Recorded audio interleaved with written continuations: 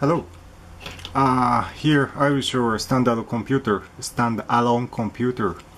You may think, hey, Arduino is already standalone computer. What are you saying? But this small board has the full interface and already a standalone computer with video out, NTSC video out. It can also capable of output the power that I use in the NTSC and PS2 and the power supply. And indeed this is almost the dead copy of the original, and you can find original by Google search with the keyword AVR basic computer. AVR basic computer. Now let's plug in first video and PS2 and power supply. Now it is as you see, it is booting up, and you can see on the screen Tiny Basic plus version 0.14, and as you see the user land is around 8 kilobyte. Now let's program like this. It's very simple program. Print A like that, and 20 A equals to A plus 1, and let's make infinite loop,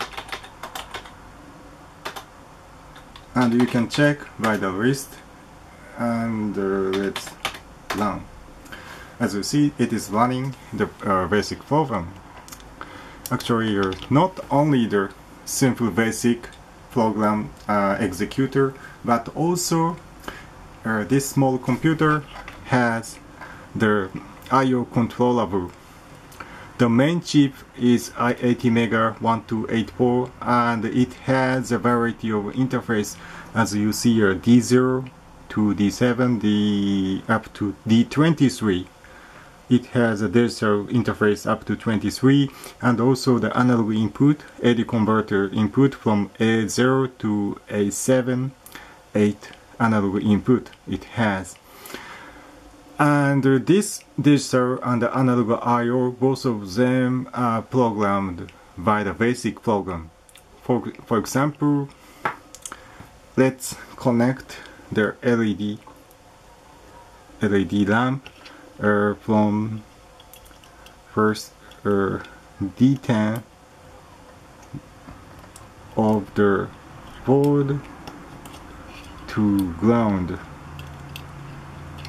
First LED and the second LED. Let's connect D11 to D11 to D10, and let's program like this. For A equals to, for example, 0 to sorry.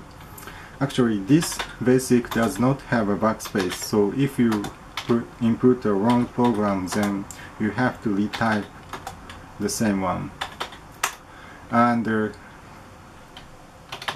list and 20 D write corresponds to the digital write.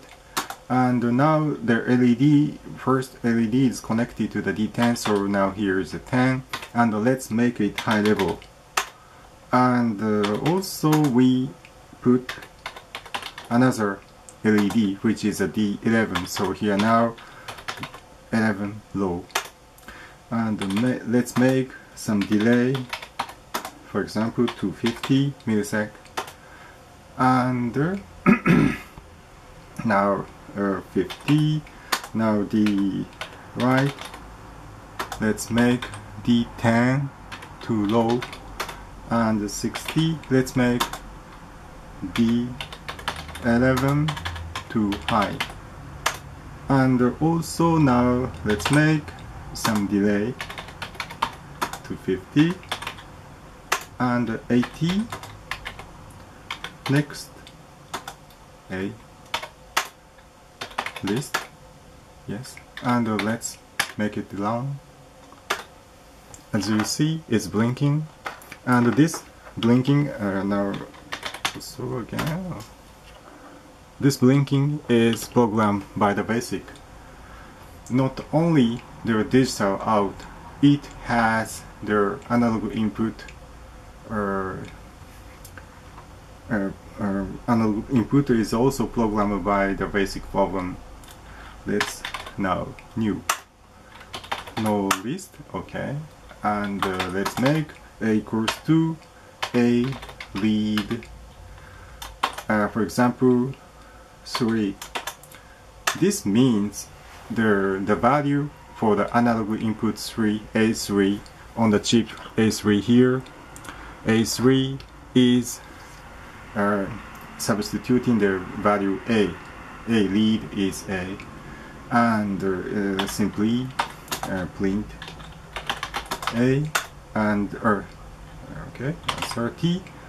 Let's make infinite loop, go to 10 please. Okay, then run. Actually, this is now reading some value and checking the value, for example, A3 here. And if I connected the ground, it goes down to 0. And it's measuring some noise and some values. Actually, the total cost of this small computer is around $20. It's very low cost computer, and it may be very useful for some education purposes. Have fun.